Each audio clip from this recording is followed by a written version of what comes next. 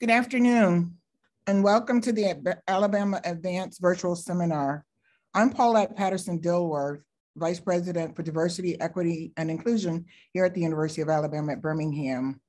And I'd like to share some background with you on the Alabama Advanced Partnership for Gender Equity, which was funded in fall 2019 as part of the National Science Foundation's Advanced Program. Its aim is to increase the participation and advancement of women in science, technology, engineering, and mathematics, otherwise known as STEM. The goals of the partnership are to implement institutional changes and practices and policies that inhibit gender equity and inclusion in STEM at partner institutions. By gender, we mean gender and related to social identity and much more. To increase the representation and visibility of women, racial, ethnic minorities, and other social identities in STEM departments by improving the recruitment, retention, and promotion practices and policies. Our partner institutions for the Alabama Advanced Program include the Alabama A&M University, Oakwood University, the University of Alabama at Huntsville, and Auburn University. The COVID-19 pandemic's disparate impact on women generally, and women of color in particular, make it more urgent than ever to ensure that gender is not a barrier to economic security and opportunities in the workplace. The integrated approach of tackling the intersectional issues of gender equity is a key component of our success. This advanced goal is to promote equity, eliminate harassment, and other forms of discrimination are all important priorities. Today, in partnership with the Alabama Advance, the Office of the Vice President for Diversity, Equity, and Inclusion, and our partner institutions, we are excited to host this virtual seminar. This advanced virtual seminar will focus on implicit and explicit bias in science and medicine.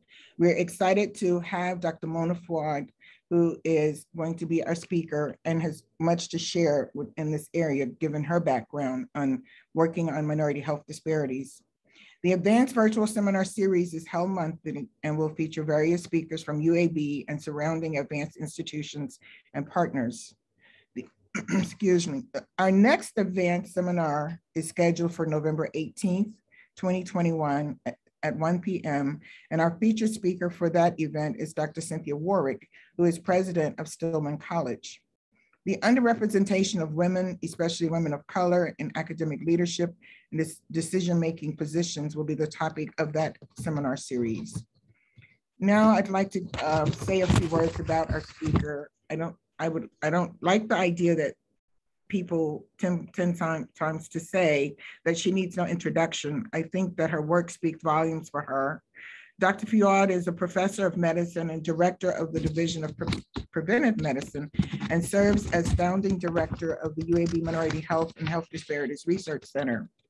She has been nationally recognized as a leader in health disparities research and is a member of the NIH National Advisory Council on Minority Health and Health Disparities.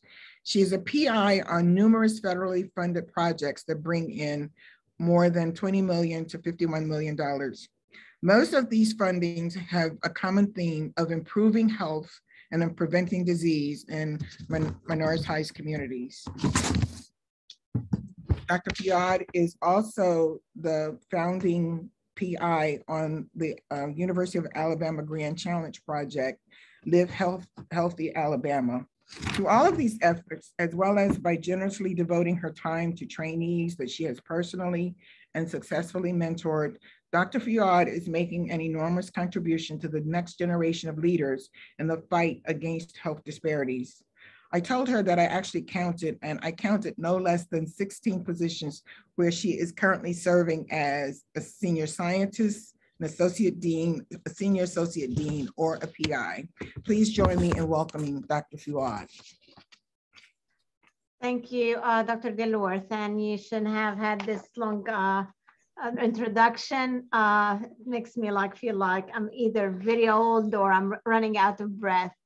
But thank you so much. And I really appreciate the opportunity to be a speaker on this month seminar series for the advance.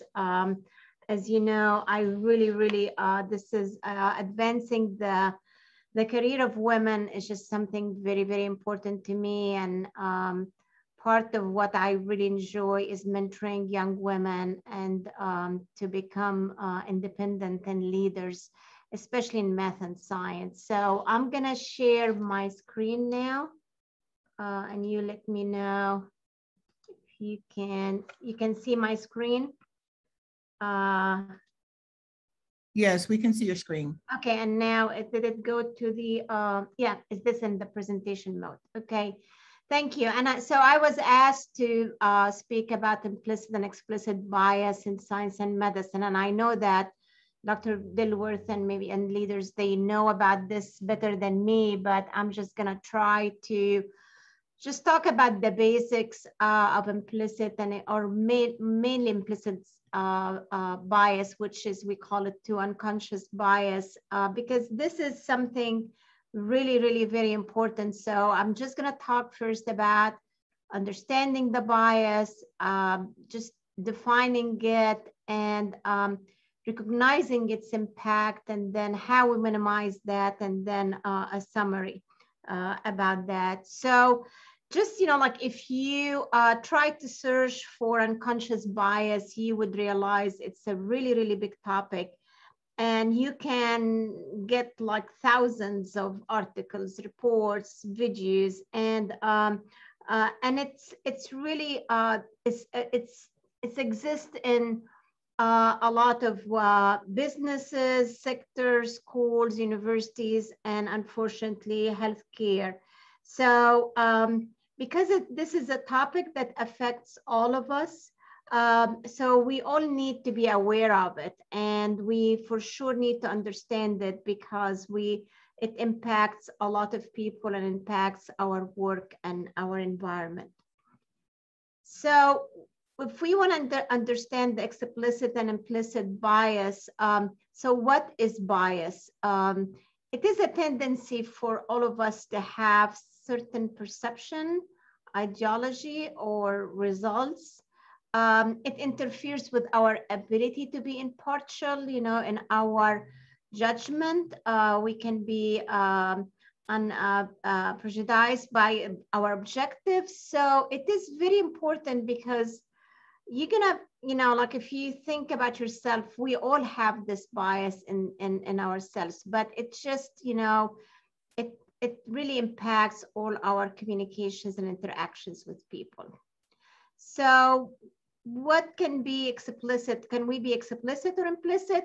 I just want to talk a little bit about the explicit bias, because that's really a type of bias that it's ingrained in our conscious, it's declarative, it's in our memories. Conscious bias, we can say it's extreme and characterized by over being negative behavior, and it's expressed through physical and verbal, can sometimes be like a harassment throughout more of our subtle means of communication. So in case of explicit bias, the person is very clear, that's their beliefs, and his or her feelings and attitudes or behaviors, it's just, this is their intent. So we know that this is their belief, about this bias. And the opposite of the implicit bias, this is like our thoughts or feelings that are outside of our awareness. It may not really be aligned with the beliefs. So I maybe believe in something, but I still may have this implicit bias, but my belief can be different. So we're going to focus today on implicit bias or unconscious bias, because explicit bias, we know, we can tell that this person really have some bias. So the focus of implicit bias, there is, like most health practitioners' bias at unconscious level is influenced by a lot of factors that maybe it's been affected by over time exposure to negative messages that we get in the media or certain groups that came across. And mainly most of the research is focused on implicit bias in healthcare professionals and practitioners. So we're gonna talk a little bit about that today. So it's also affected by a lot of factors, especially in healthcare. And we're gonna give examples after this, but it impacts like if that patient is old, is young, is disabled, the provider can look into their education, their ethnicity, if their behavior, if that person have a tendency of substance abuse, depends on the diagnosis, like if a practitioner or provider see an HIV patient, maybe they already have a bias about their lifestyle, and maybe they don't have the exact really reasons under why they were diagnosed with HIV. A lot of also bias is insurance status, like providers sometimes may not propose or recommend certain treatment if they feel like this person may not be able to access this treatment because of insurance status. Actually, obesity can be also another factor that can impact a health practitioner's bias. If they see an obese person, maybe they already think, you know, about their lifestyle and behavior. For sure, race and socioeconomic status and social orientation.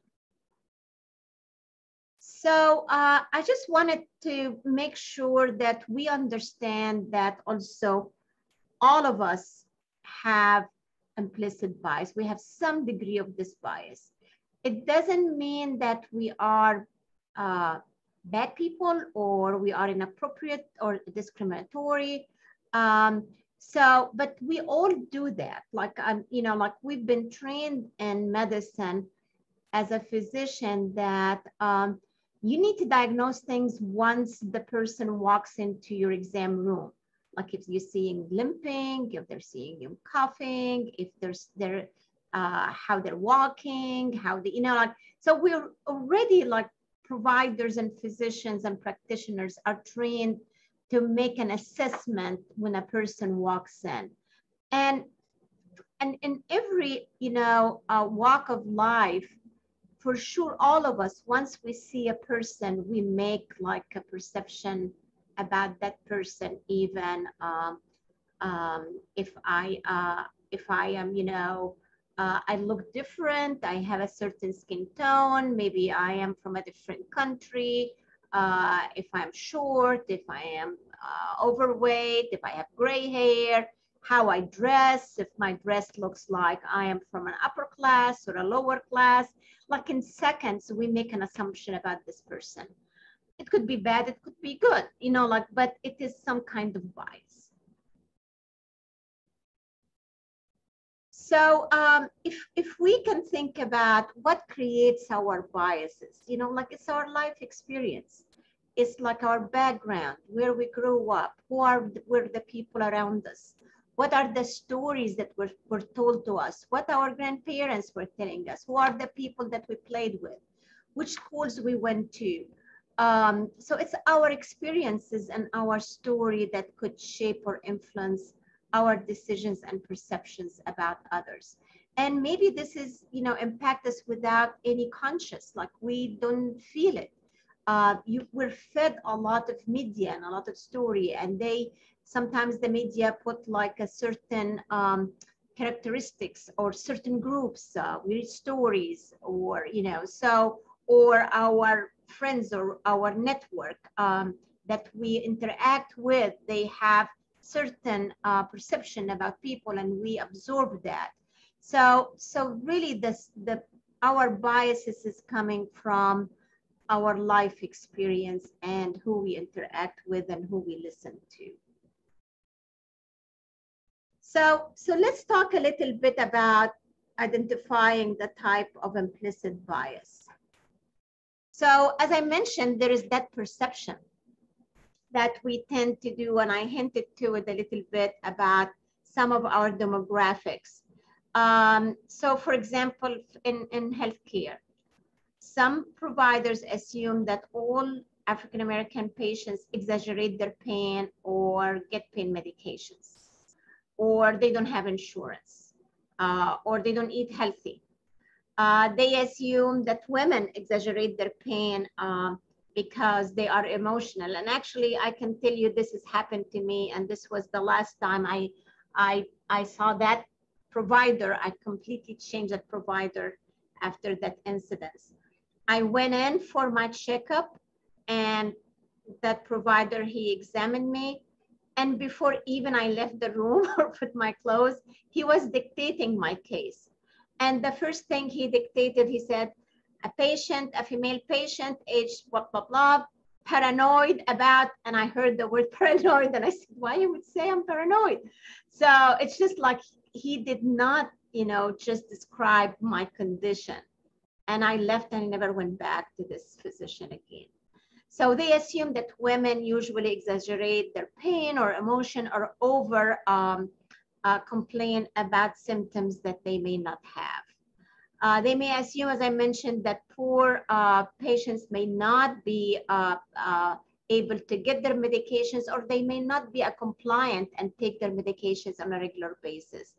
Or assume like a gay man may have multiple partners, not just one partner. So these are assumptions of perception, and that's one kind of implicit bias.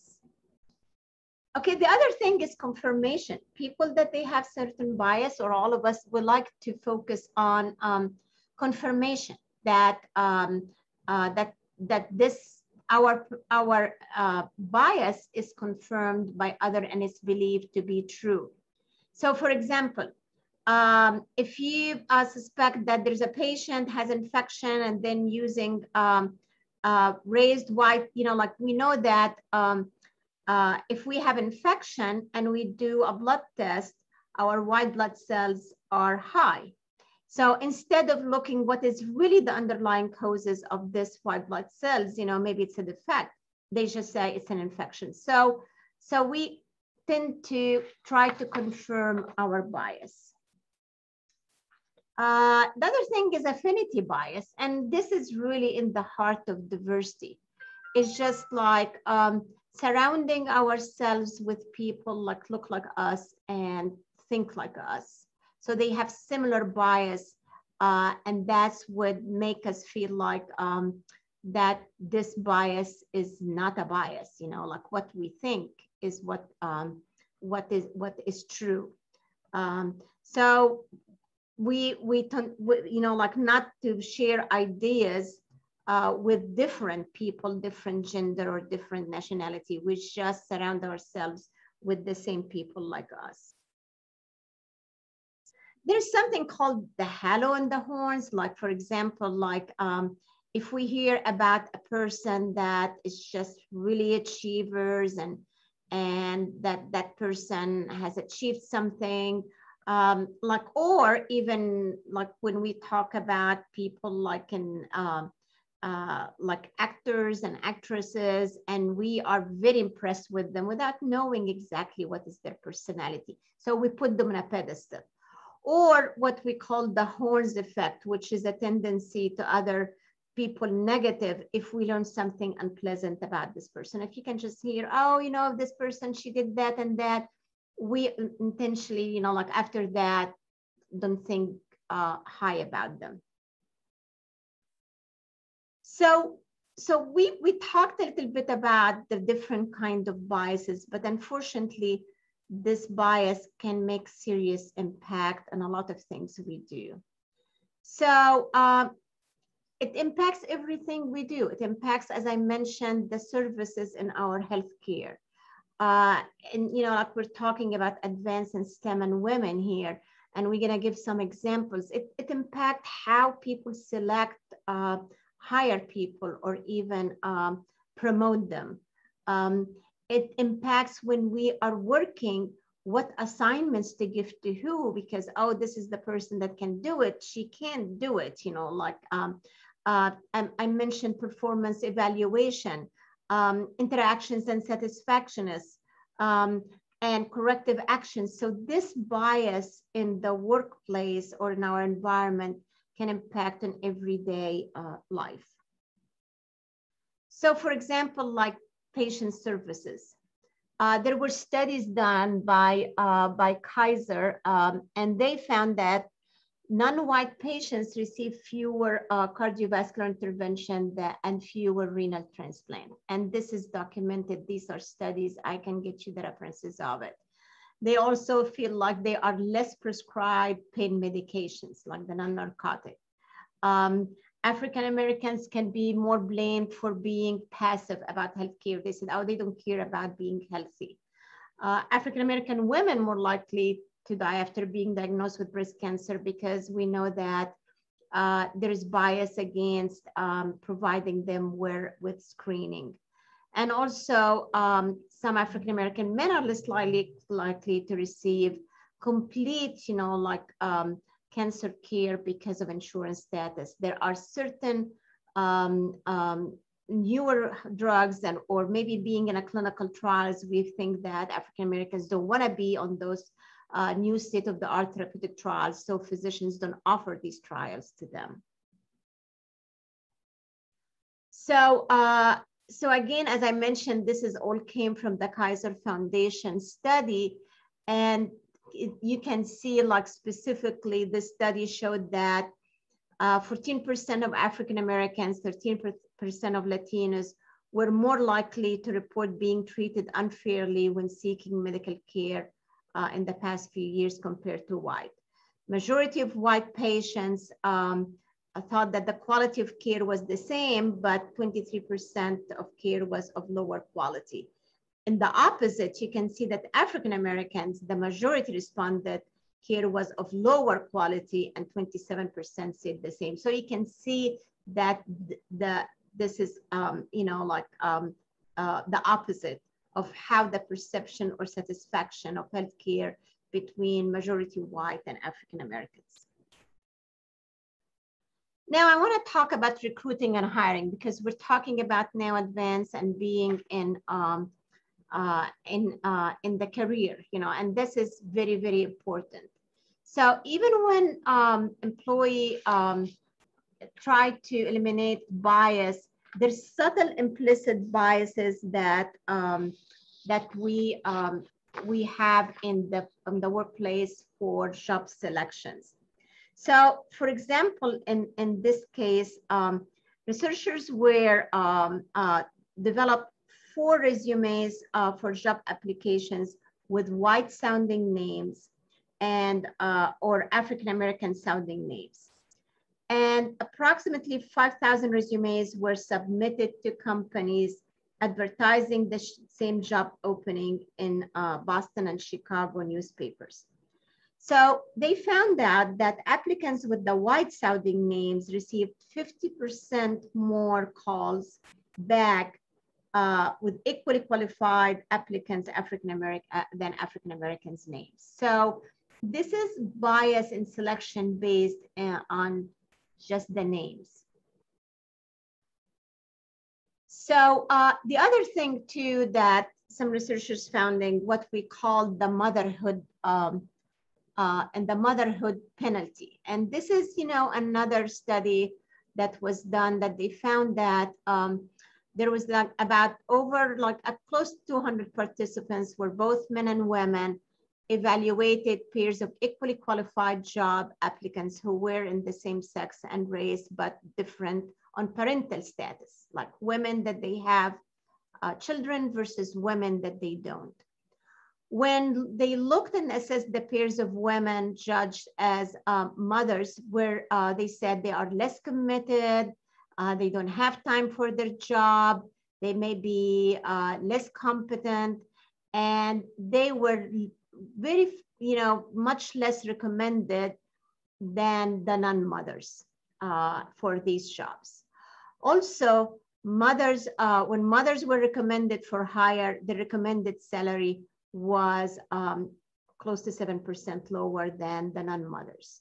And we know that when we interviewing Women, we can't ask about children, we can't ask about pregnancy status, but if the interviewer knew about that, they unconsciously felt like this person may not have enough time to devote to her job.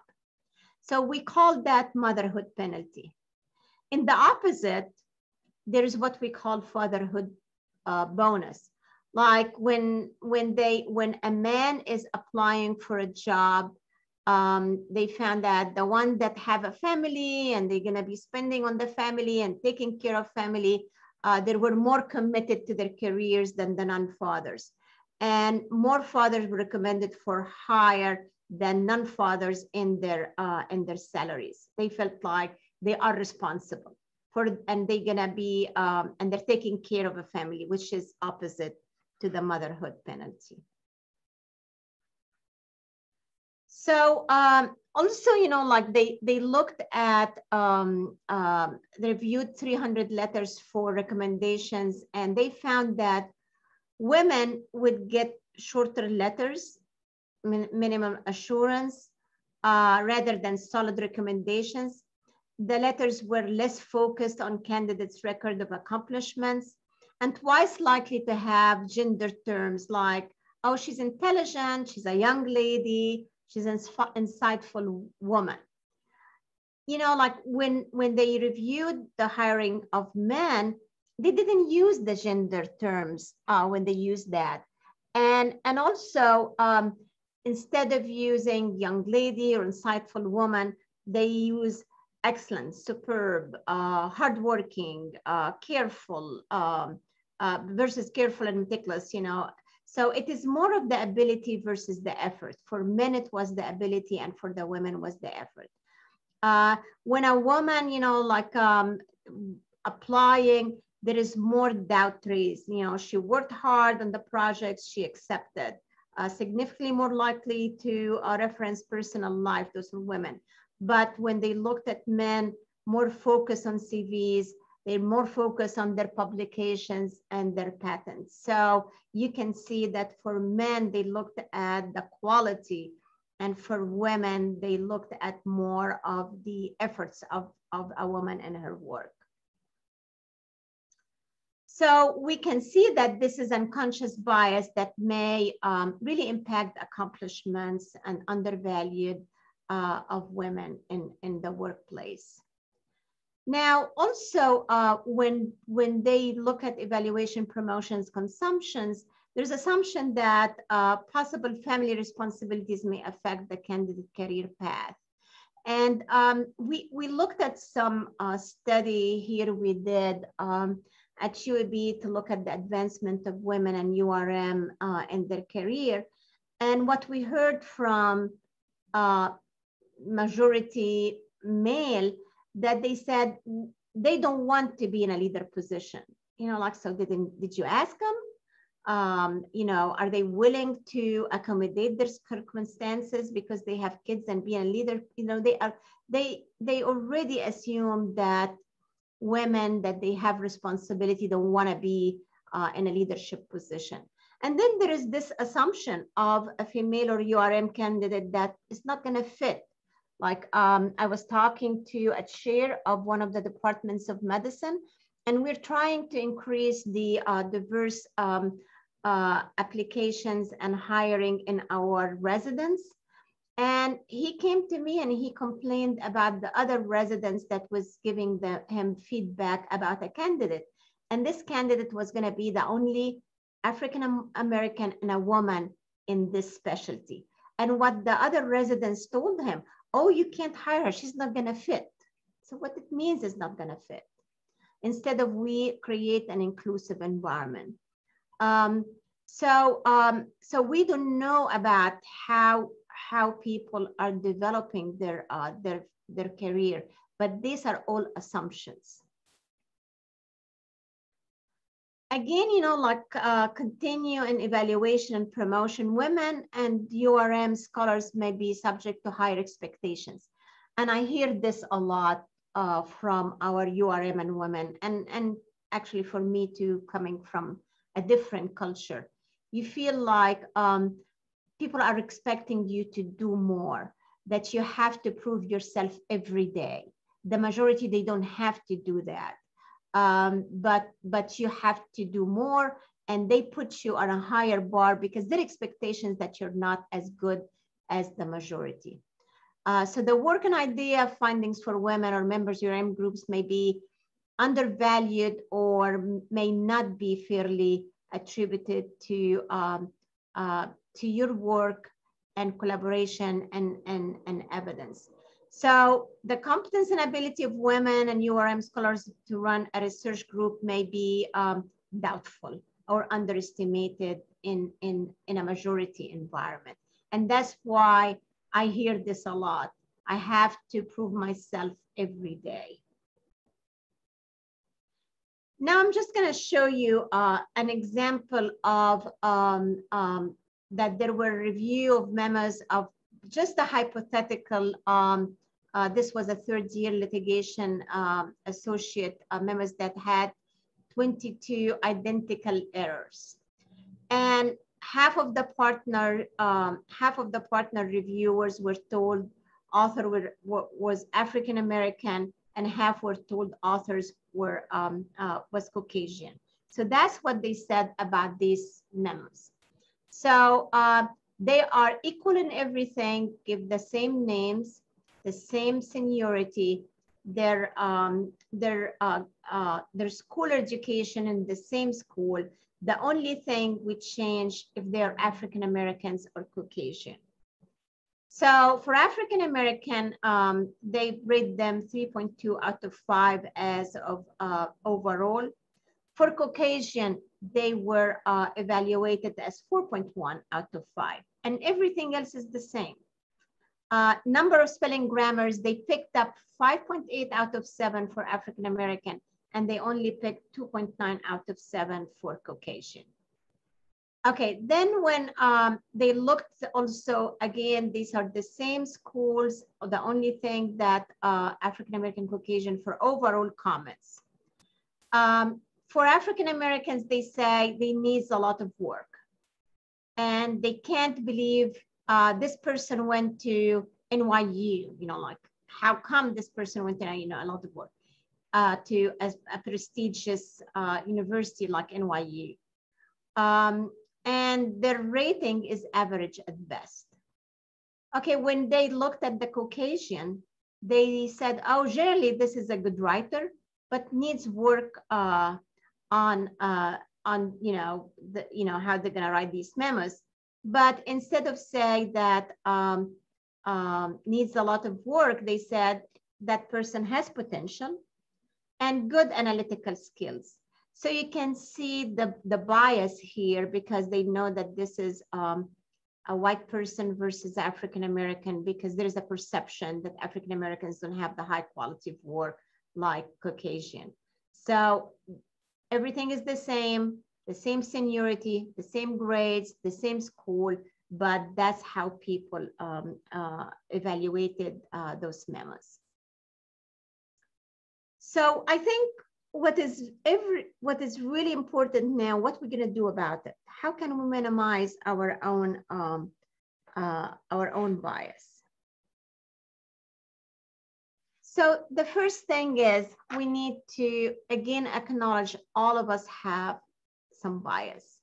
So how can I replace my self-image and be as an objective person and recognize and accept that?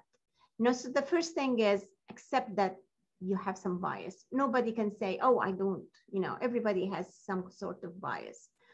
And understand that it's usually triggered inside us, you know, like our brain making this judgment, and we can sometimes be in a hurry and we don't think before we make our perception or decisions. Or preferences towards or against something. So we need to acknowledge first that we have this bias. So if we can, you know, like just believe that, you know, like unconscious bias can be changed. We can address that. So we change them by becoming aware, as I mentioned, that this affects our decision. especially people like in that they hire people, they oversee people, they evaluate them, they assign work to them, or if they treat patients, you know. So we know that is gonna affect our decision, what kind of treatment I'm gonna give that person. So we have to consciously override the bias. So the bias is unconscious, but we have to have the intention to try to override that. And it's good to understand what are our biases. And there are some tools and instruments to that. There's some we're gonna talk about, the Harvard one, but if you know, Dr. Paulette Dilworth in her office has some of these tools, it'd be good for all of us. It's good to take those tests and know which areas your bias is in. And that's, you know, as also change how we associate, what makes us associate this, you know, to get this unconscious bias. So the other thing, as I mentioned, which is taking a deliberate actions and be intentional, is to reduce our conscious bias as we interact with others at work. Can be accomplished by creating a standard process like collect and review data. So what is the pros and the cons? Adjust our perspective to see things from another person's point of view. Try to focus on seeing people as individuals and not as a stereotype. Like, you know, like it's not that if I see an overweight patients in my clinic, I would say, oh, they have bad behavior. Maybe there is a disease underlying this. Or if you see someone that smoking, you think that, oh, this person is have really other bad life, you know, is a drinker, and associate other things with it. And try to develop some standard procedure and process for evaluation. How I'm going to evaluate this? Don't rush into judgment. Take time for assumptions, reflect on your biases. And we need to slow down a little bit when making a decision. We need to think of a person as an individual. Like if I'm hiring a person or I'm treating a patient, I need to take out all the biases from my my head or my brain and start to think about underlying causes of this person as a person, not a woman or a man or an old or a young. So as I mentioned, it would be great if we take this Harvard implicit bias test. It really reveals a lot. And you can see here that from this data, 75% have an implicit preference for white people over Black people. You know, like this is, you know, something they took the test. 76% more readily associate males with career and females with family. 76% have a preference for people without a disability. These are results of some of these tests. And you won't know your biases unless you really test them. And then you can look at them and say, oh, I need to work on these areas.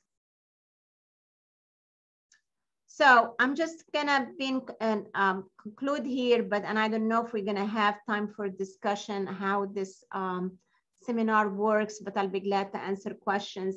So as I mentioned, moving forward, we need to understand that implicit bias is universal, everybody. And it doesn't mean that I'm a bad person if I have it. But it's very important to recognize its negative effect on people, especially if I'm delivering care of, or I am addressing students, or I'm hiring people, or making judgment of interactions in social environment, or talking to people about a person. And again, as I mentioned, start thinking about what is your biases, take some tests to know they are, and try to make an effort to be inclusive. Like for example, when I first came in and people know that I am from Egypt, they you know, some people, they said, you know, like, do you people drive cars there? Do they, you know, like, what kind, how you raise your kids? You know, like, are you not allowed to do this or allowed? So people make some assumptions without try to know the person in front of you. And again, I want you to take those takeaway points. Explicit bias is a conscious thing. And unfortunately, there's some people do that. But this is actually, you know them. Mm-hmm. Implicit bias is unconscious, and it's actually more dangerous than the explicit bias because we don't see it and we don't know it. There's various types of bias, and really it can impact healthcare. It can be changed. So it's not that we can't change it. And understanding our own bias is a first step for us to be able to change it. So this concludes my presentation, and I'm gonna stop sharing and see if there is discussions or any questions. Sure. Thank you so much, Mona. That was a great, very thoughtful presentation.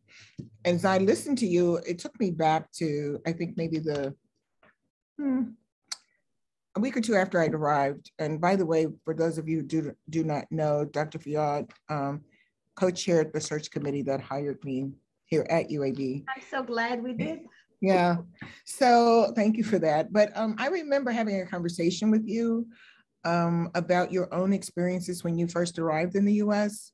And I've often marveled, like when I read your bio in preparation for today and thought about that story that you shared with me, how you actually got started, because you came here just as, I guess, prepared as your husband. And I think they would have characterized it back then as a trailing spouse, which we don't use that language anymore. So could you talk a little bit about that and what sort of helped you frame the decision that despite that encounter, that it was important for you to establish your own identity as a scientist and all the other things that you've accomplished?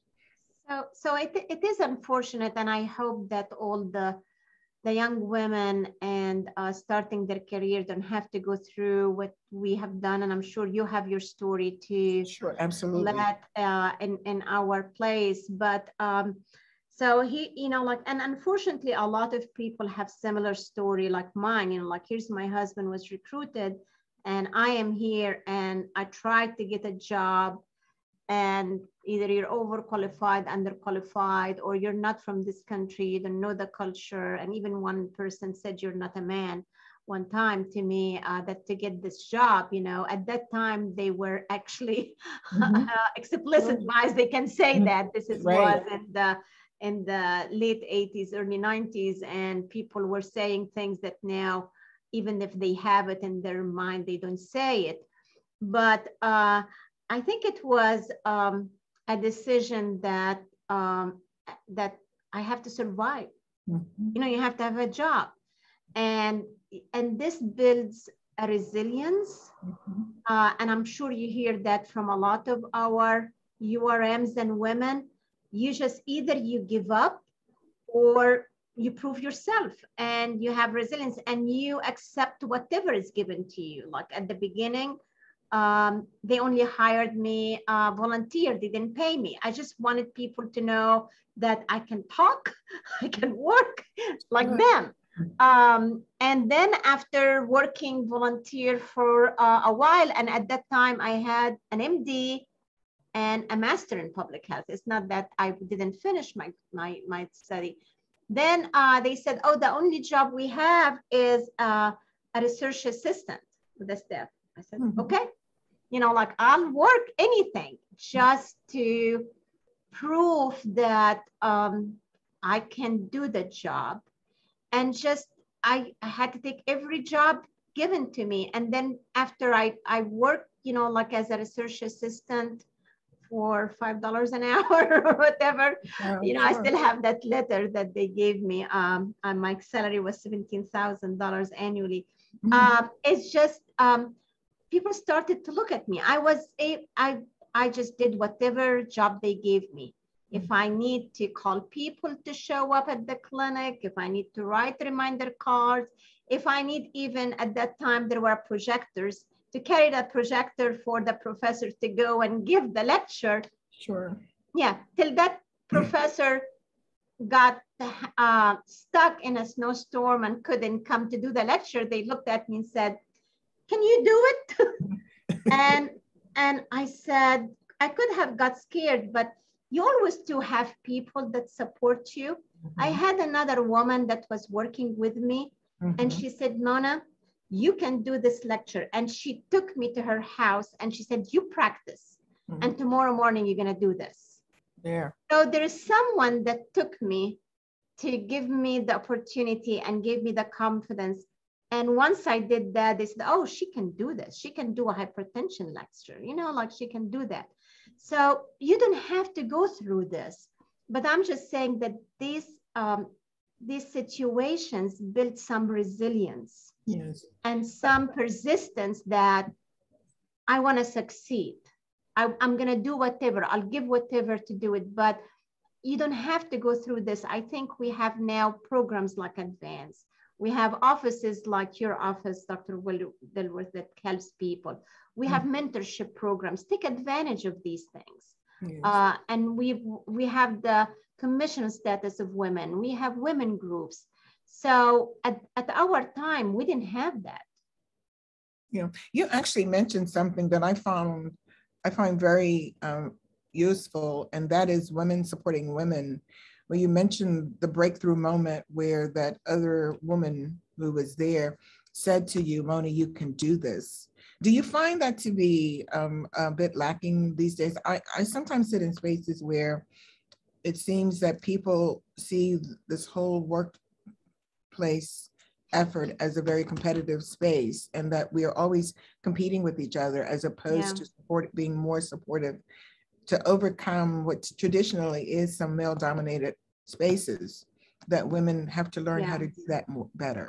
I think it's yes and no. And I can say that again, every like point in my career where I got helped actually by men and women, you know, but women too helped me a lot, you know, like, you know, when I was in the division preventive medicine as an associate professor, I had a division director that was a woman, and she helped me when I wanted to apply for promotion, and the promotion committee said, no, don't put her. She said, "Mona, do you want to go for it? I'll support you." So I did that.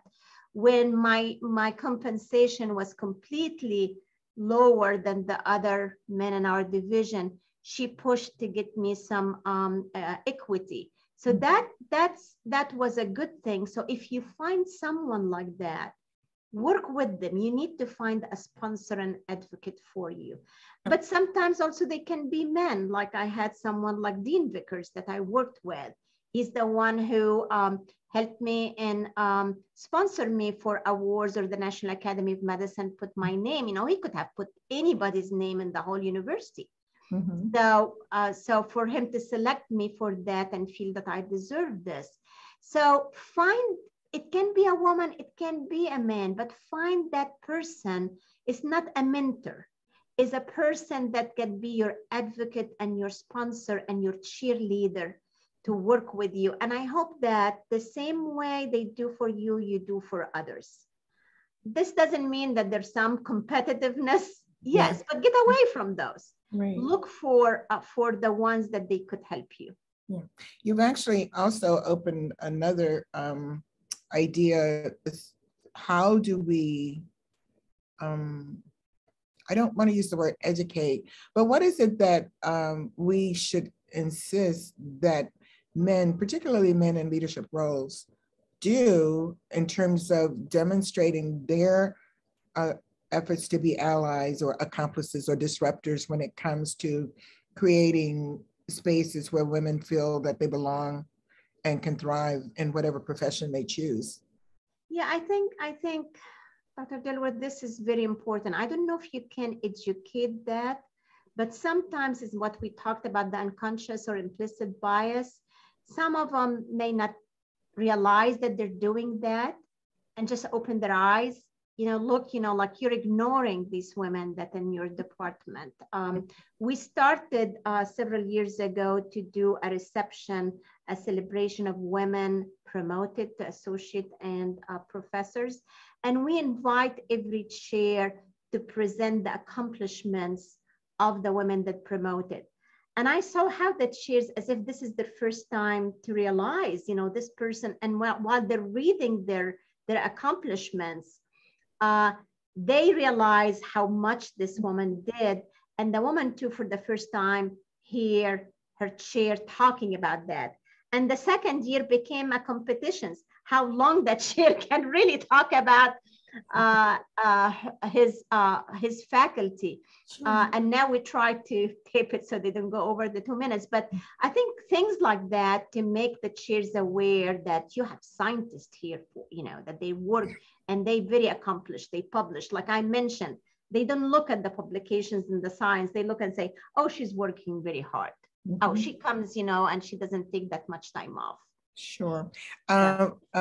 There is one question in the chat that I'd like to share with you.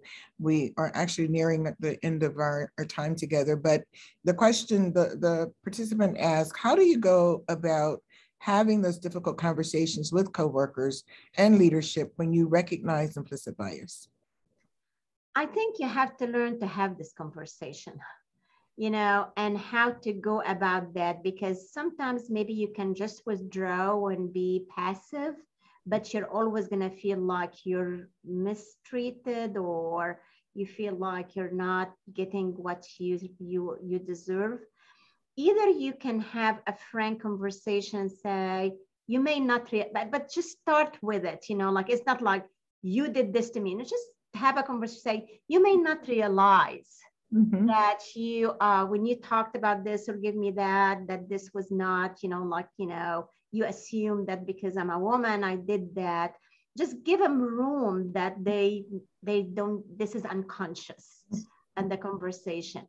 Or bring in some ally to talk with you. And I'm sure, Dr. Dilworth, you can give even a better advice. But if you ignore it, you're always going to be feeling that you've not been treated fairly, and you're going to carry this with you. Yeah, absolutely. One of the positions that I take, especially with young women that I mentor, is that if you don't take anything away from this relationship, the understanding that I need you to learn how to become your own best advocate. Yes. Because there is no one who's going to advocate for you if you can't speak up for yourself, and I had to learn that. Yes. And so I don't do it well, but like we all learn it to do that. But I can just say to just have a social network. Absolutely. Like we all help each other, and reach out to us, like I'm sure you do, Dr. Dilworth and me. And if we don't not the right person, we'll connect you with somebody. Absolutely.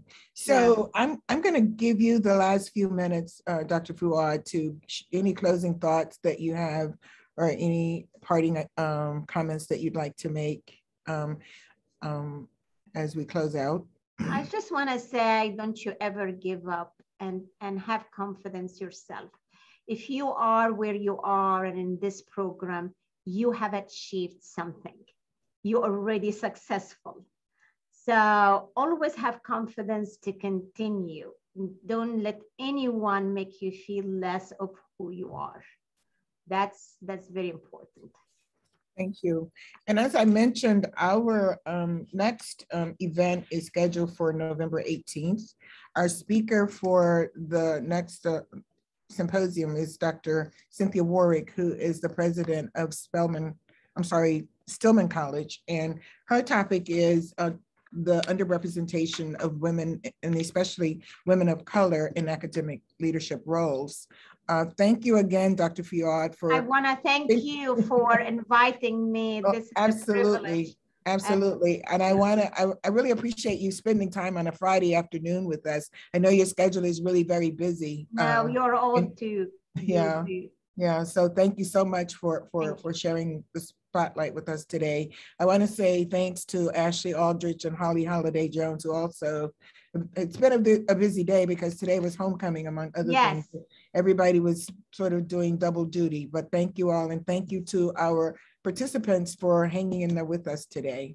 Have a good you. evening and have a great weekend. Thank you. Have a nice weekend. Bye-bye. You too. Bye-bye.